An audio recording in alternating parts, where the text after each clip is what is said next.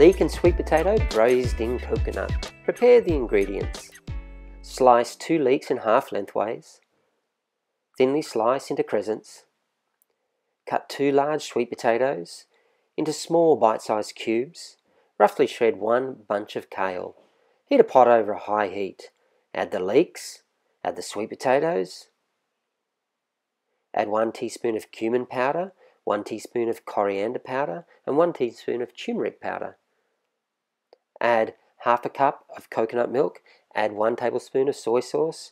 Add 1 cup of vegetable stock. Cover with a lid and cook for about 15 minutes until the sweet potato is soft. After cooking for 15 minutes, remove the lid. Test to see if the sweet potato is soft. Add the kale. Replace the lid and let stand for 5 minutes. Then serve on a bed of cooked quinoa.